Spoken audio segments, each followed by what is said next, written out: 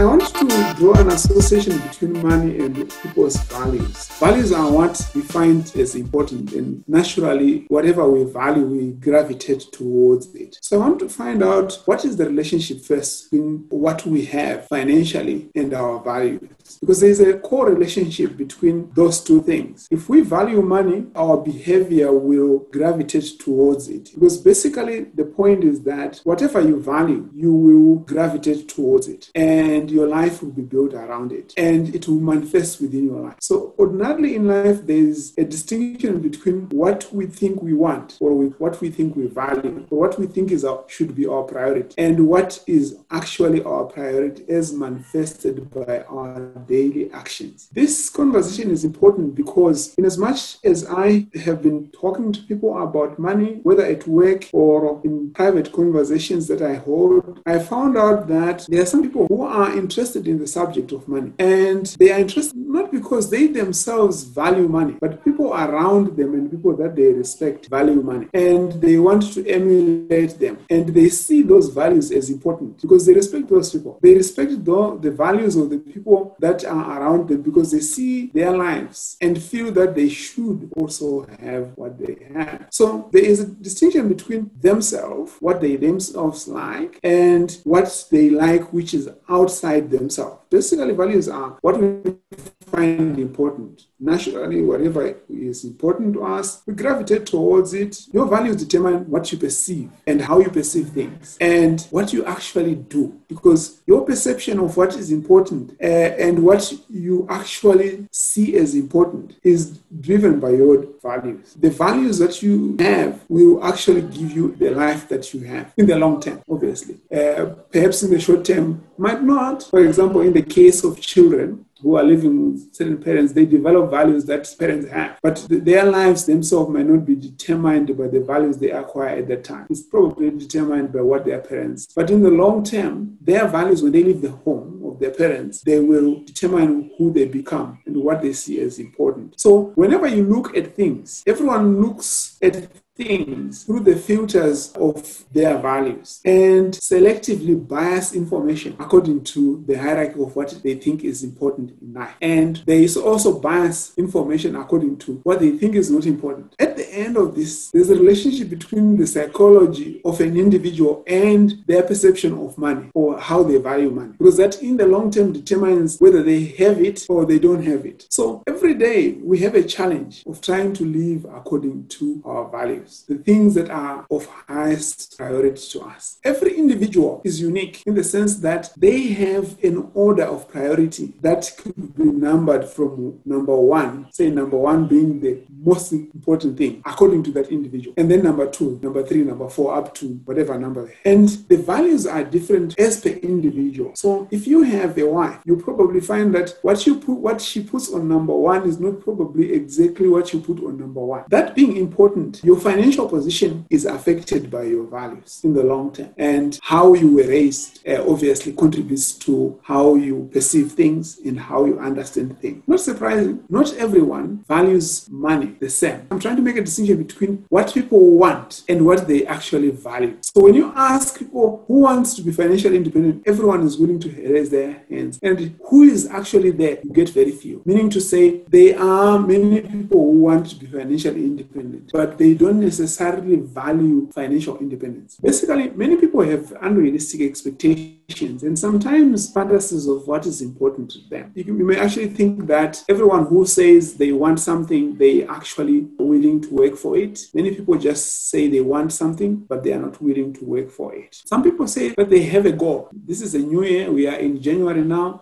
People will tell you, my goal this year is to achieve this and that, but within a few months, they have forgotten about the goals. So that tells you about what they actually value. Because whatever you actually value, you will naturally gravitate to it without being supervised. You don't need someone to remind you what you value. What you value ordinarily drives you. As soon as you wake up, your values also wake up with you, and they will help you make a decision. But obviously, values do change over time. But generally, they don't change from day to day. They change over a long period of time. It is important that we shouldn't copy anyone's value. Because the moment we start copying anyone's values and you try to live according to those values, else, you automatically become a copycat of that person or that system, and you obviously become very unhappy, because you can never become happy doing what someone else values. You can never become the best of you if you are following the values of other people. The values of other people might not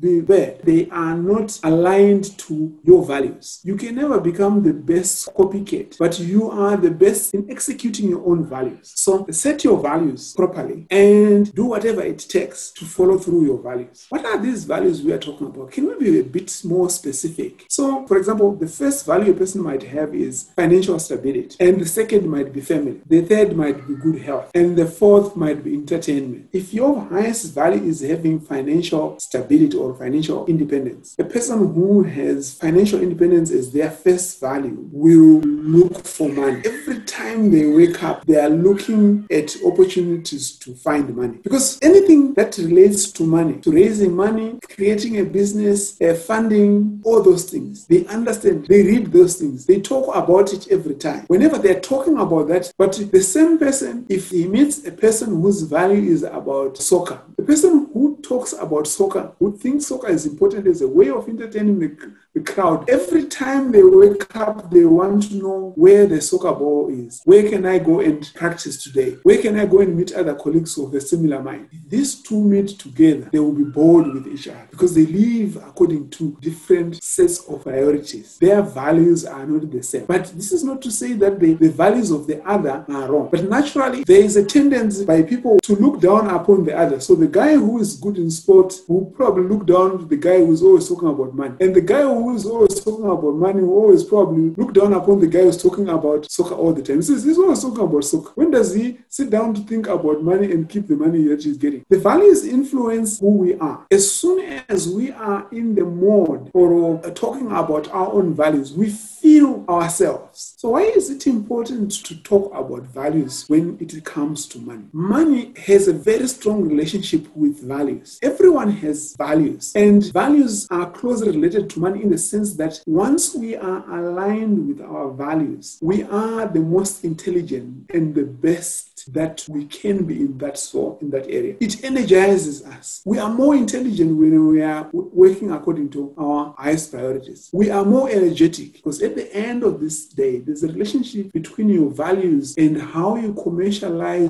and harness your energy to translate that energy into financial terms. Everyone has energy at the end of the day. And this energy, we tend to suppress our own energy that we have, thinking that it is not commercially viable. And we are attracted to the energy that we see other people having. Whatever we value, we put on the pedestal. It drives our life. It manifests easily in our conversation. And the more we talk about it, the more we become closer to it and we gravitate our lives to it once we identify that thing. So the most important thing is to identify what do you value most? What is on your number one? If you are a family man, what is on number one for you? Sometimes it's not really business. Sometimes it's not really a job. Sometimes it's your family. There is nothing wrong with that. Having a different ranking of priorities in your life is absolutely not wrong at all. It's just that once you know that, you then need to get assistance to commercialize what you can do best. How you can earn money from what you know best. You can say, I want to do a business, but if it's not business, it will prove itself. That business will be a burden for you, and you yourself will be an unhappy person every time you're doing that business. The other thing you can actually see is, for example, I've noticed some people spend a lot of money on housing. They rent houses. I have nothing against renting houses. But if you look at the proportion of what you spend on a house, and if you think you are spending too much money as a proportion to what you are earning, it means you probably value family and save it a lot. There's nothing wrong with spending a lot of money. It's not wrong. It's just that it is what you value. That is what it is. Consequently, if earning money is your second priority, it would reflect also in how much you get of it. Or if earning money is your third priority, it would also reflect on how much of it you get. So if housing and safety